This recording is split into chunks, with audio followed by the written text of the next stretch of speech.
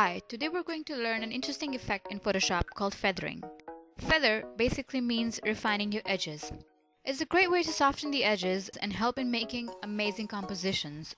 So let's get started. First, we'll open an image in Photoshop. Next, we're going to select a portion of it.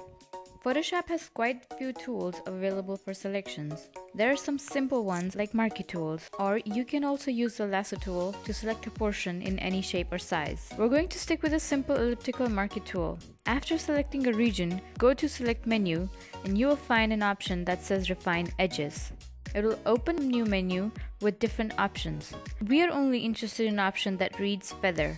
You will also notice that you have now entered a preview mode where you can clearly see your selections and effects you can apply to it. As you change the value of feather, you would be able to see edges becoming softer on your selection. A very high value can make your whole selection look blurry, so you can use a moderate value and click OK to apply the changes. As you come out of the preview mode, you won't be able to see the feather effect anymore unless you copy the selection to another layer. Let's click on a layer via copy to create a new layer. As you can see, the new layer contains our selected portion and feathered edges. Turn off the visibility of background layer and let's add another layer to act as our background and drag it under layer 1.